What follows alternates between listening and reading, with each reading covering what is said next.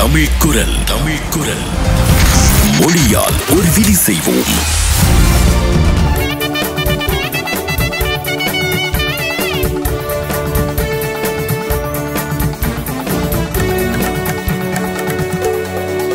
தமிழ்குரல் செய்திகள்.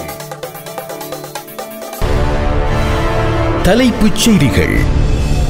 அபாய வலயங்கள் அல்லாத மாவட்டங்களில் நாளைய தினம் ஊரடங்கு சட்டம் தற்காலிகமாக நீக்கப்படும் என்று அறிவிக்கப்பட்டுள்ளது. யாழ்ப்பாணம் மாவட்டத்தில் மேலும் 12 பேருக்கு கொரோனா தொற்று வைரஸ் உறுதி செய்யப்பட்டுள்ளது. பொதுத் தேர்தல் இப்போது வேண்டாம் என்று ஐக்கிய தேசிய கட்சி வலியுறுத்தியுள்ளது. மக்களின் வயிற்றில் அடிக்காதீர்கள் என்று தமிழ் தேசிய கூட்டமைப்பின் தலைவர் இரா சம்பந்தன் அரசிற்கு அறிவுறுத்தல். தொடர்வது விரிவான செய்திகள். கொழும்பு, கம்பகா, களுத்துறை, புத்தளம், கண்டி மற்றும் யாழ்ப்பாணம் ஆகிய மாவட்டத்தை தவிர்த்து ஏனைய மாவட்டங்களில் அமல்படுத்தப்பட்டுள்ள ஊரடங்கு சட்டம் நாளை காலை 6 மணிக்கு தளர்த்தப்படுவதாக அறிவிக்கப்பட்டுள்ளது. எனினும் நாளை மாலை 4 மணிக்கு மீண்டும் ஊரடங்கு சட்டம் அமுல்படுத்தப்பட உள்ளதாக ஜனாதிபதி ஊடகப் பிரிவு தெரிவித்துள்ளது. ஊரடங்கு சட்டம் நீக்கப்படும் காலப்பகுதிகளில் மிகவும் அவசியமான பொருட்களை மாத்திரம் பெற்றுக்கொள்ளுமாறு கேட்டுக்கொள்ளப்பட்டுகின்றது. அவசியமற்ற பயணங்களை தவிர்க்குமாறு ஜனாதிபதி ஊடகப் பிரிவு வெளியிட்டுள்ள அறிக்கையில் குறிப்பிட்டுள்ளது. அத்தியாவசிய சேவையை தவிர்த்து வேறு விடயங்களுக்காக மாவட்டங்களுக்கு இடையிலான பயணங்கள் முழுமையாக தடை செய்யப்பட்டுள்ளது. சட்டங்களை மீறுபவர்களுக்கு எதிராக கடுமையான சட்ட நடவடிக்கை எடுக்கப்படும் என்று எச்சரிக்கை விடுக்கப்பட்டுள்ளது. நாடளாவிய ரீதியில் கொரோனா அச்சுறுத்தல் ஏற்பட்டுள்ள நிலையில் கொழும்பு, கம்பகா, களுத்துறை, புத்தளம் மற்றும் யாழ்ப்பாணம் ஆகிய மாவட்டங்கள் அபாய வலயமாக அறிவிக்கப்பட்டுள்ளமை குறிப்பிடத்தக்கது. யாழ்ப்பாணத்தில் மேலும் 12 பேருக்கு கொரோனா வைரஸ் தொற்று ஏற்பட்டுள்ளமை உறுதி செய்யப்பட்டுள்ளதாக யாழ்ப்பாணம் போதன வைத்தியசாலையின் பணிப்பாளர் மருத்துவருமான சத்தியமூர்த்தி தெரிவித்துள்ளார். வடபகுதியில் தனிமைப்படுத்தி வைக்கப்பட்டிருந்த 24 பேருக்கு கொரோனா தொற்று பரிசோதனை மேற்கொள்ளப்பட்டுள்ளது.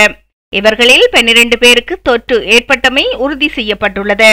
பலாலியில் தனிமைப்படுத்தப்பட்டிருந்த 14 பேரில் 8 பேருக்கு தொற்று உறுதிப்படுத்தப்பட்டுள்ளது. மேலும் முழங்காவில் கடற்படை முகாமில் தனிமைப்படுத்தி வைக்கப்பட்டிருந்த 4 பேருக்கு தொற்று உறுதி செய்யப்பட்டுள்ளது.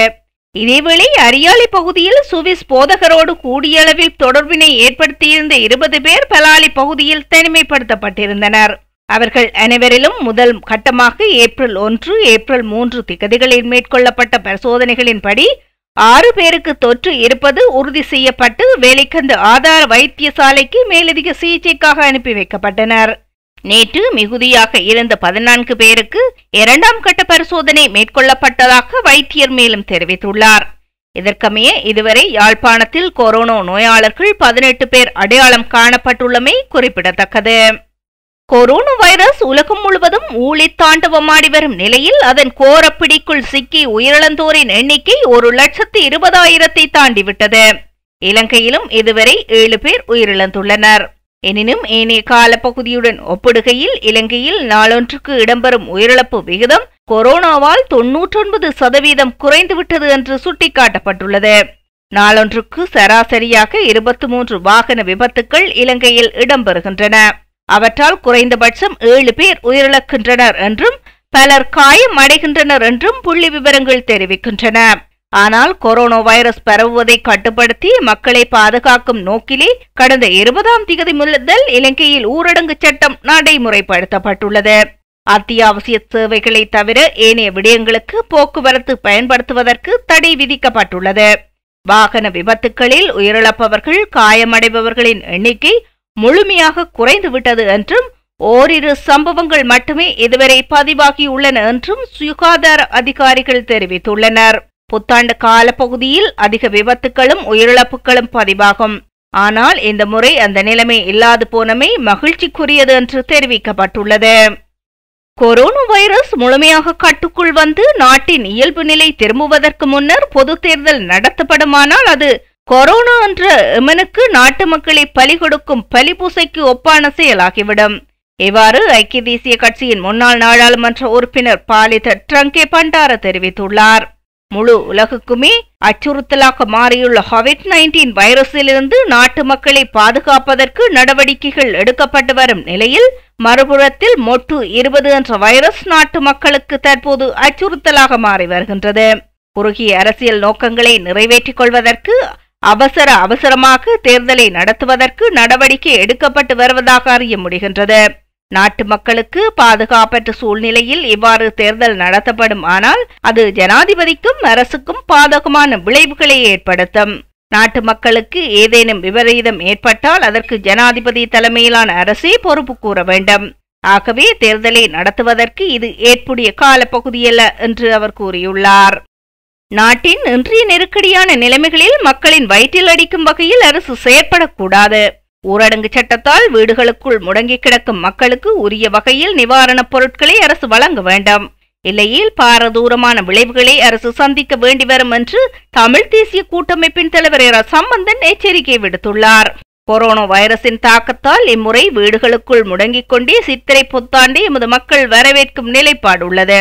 இந்த கொடிய வைரஸ் நோயை இலங்கையிலிருந்து விரட்டும் வரைக்கும் சுகாதாரத்துறையினரின் ஆலோசனைகளை கேட்டு அதன்படி மக்கள் நடந்து கொள்ள வேண்டும். மருத்துவத்துறையினரின் வழிகாட்டல்களை பின்பற்ற வேண்டும். கொரோனாவை விரட்ட மக்களை பாதுகாக்க இரவு பகல் பாராது அயராது சேவையாற்றிக் கொண்டிருக்கும் மருத்துவத்துறையினர், சுகாதாரத்துறையினர் உள்ளிட்ட அனைத்து துறையினருக்கும் எனது நன்றிகளையும் பாராட்டுகளையும் தெரிவித்துக் கொள்கின்றேன். இதேவேளை கொரோனாவை இல்லாதொழிக்கும் நடவடிக்கையில் அரசு மும்முரமாக செயற்பட்டாலும் ஊரடங்கு சட்டத்தால் வீடுகளுக்குள் முடங்கி கிடக்கும் மக்களின் அத்தியாவசிய தேவைகளை பூர்த்தி செய்யும் பணிகள் மந்தகதியிலேயே இடம்பெறுகின்றன. இதனால் மக்கள் பட்டினியால் வாடும் நிலைமை ஏற்படுகின்றது. எனவே மக்களின் வயிற்றில் அடிக்காத வகையில் அரசு செயற்பட வேண்டும் என்றும் அவர் குறிப்பிட்டுள்ளார். இதுபோன்ற காணொளிகளையும் உலகில் நடைபெறுகின்ற அத்தனை விடயங்களையும் ஒரே தளத்தில் நீங்கள் அறிந்து கொள்ள தமிழ் குரலின் யூடியூப் தளத்தை சப்ஸ்கிரைப் செய்யுங்கள்.